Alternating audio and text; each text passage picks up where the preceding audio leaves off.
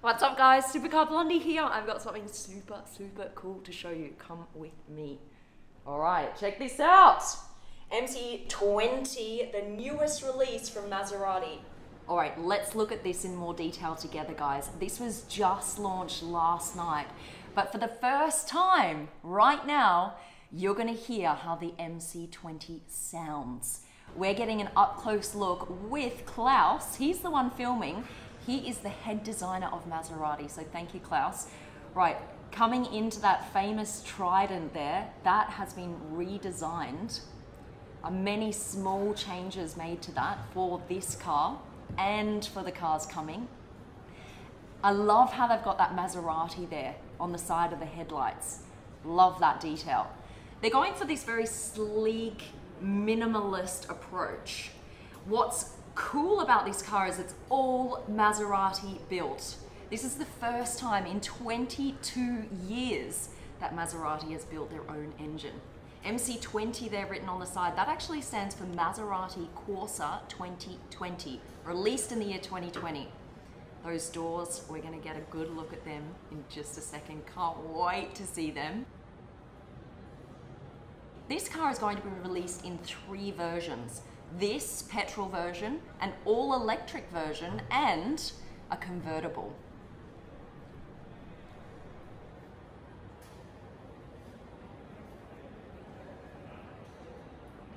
All right, let's see the back. Now I'm loving the rear diffuser. I like that, gives it a lot of presence. But if you just take a look at the rear as a whole, it does give you kind of Gran Turismo vibes, in that the exhaust pipes are in the same position, right?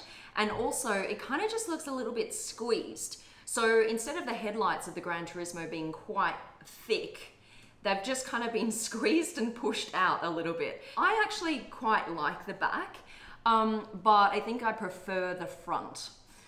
When I first saw this, I have to say I was a little bit disappointed that they had focused on a very minimalist, classic look. I like a little bit more drama in my designs. But I think the reason why they've gone for this classic approach is because this is not a limited edition car. So they need to really make something that's going to appeal to a wider audience. They have actually sold 19,000 of these cars already. But what I might do if I got this, and I'm considering getting it, is whack on a body kit and make it look super extreme, because this car lends itself well to a body kit because it's so classic in shape and form. All right, now this is what I love. Look at these vents here in the back coming from the engine. They are shaped like the Maserati Trident. I really appreciate that little detail. I think that is beautiful. Now let's just pause here. We're looking at the engine. This is a 3-liter twin turbo V6. Okay, they've gone with the V6, but guys, it pumps out a lot of horsepower, 630 horsepower. It's the first time in 22 years that they have not gotten their engines from Ferrari. So this is a fully built car by Maserati in Modena. All right, so that's a trunk there you can see in the back. They've actually got 2 trunks, one in the back and then one in the front. Loving all that carbon fiber there on the rear diffuser. And I actually really like those thin tail lights. I think they look great. All right, now is where it gets exciting. We are gonna hear from the head designer himself, Klaus, who has been filming this.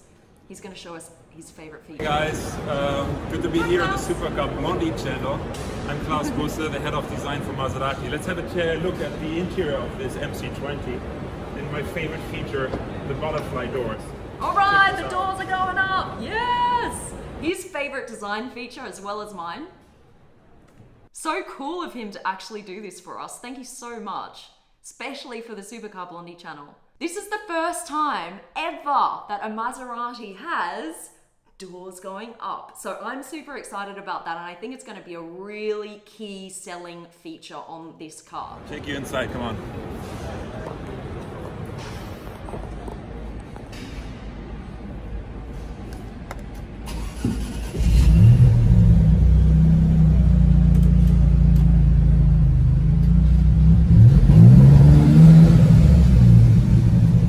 Maserati has like this real, very iconic growl. You can always hear if it's a Maserati passing. Press the pedal.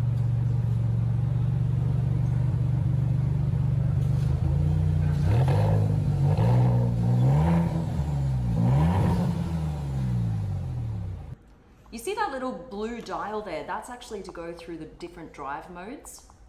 Got the beautiful MC20 badge to stare at after you've thrown down the cash for this baby.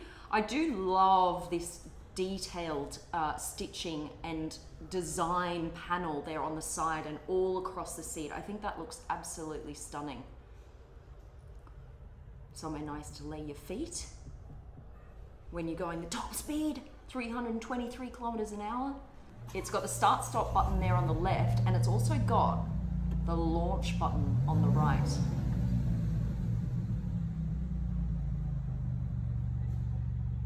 You can lift the whole car up from a button on the wheel as well. You've got this standalone little infotainment screen, which is nice. Everything's very sleek inside, it's very minimalist. Only the things that you need. You see that little button there on the door? That's actually to open the door right near the handle. That's quite nice, I like that. I like door open buttons.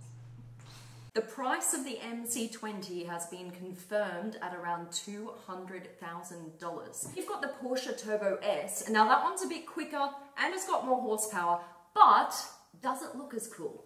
Doesn't have the butterfly doors, for example. I think at around $200,000, this is actually a really, really good price. And having heard that now, I'm pretty convinced that I'm gonna get one of these MC20s. And I just wanna say a massive congratulations to Maserati. I think this is exactly what the brand needed. A little bit of injection of speed and power and beauty. And I think that they've really come through with a lot of that. I would like a little bit more drama, but I'd add a body kit to it and boom, you've got yourself a very, very good looking car. A massive thank you to Klaus. Congratulations on your beautiful design, and thank you for taking the time out of your day in Modena, Italy to actually tour us around the car just for the Supercar Blondie channel. That's it, I think we're out. Bye guys, love ya.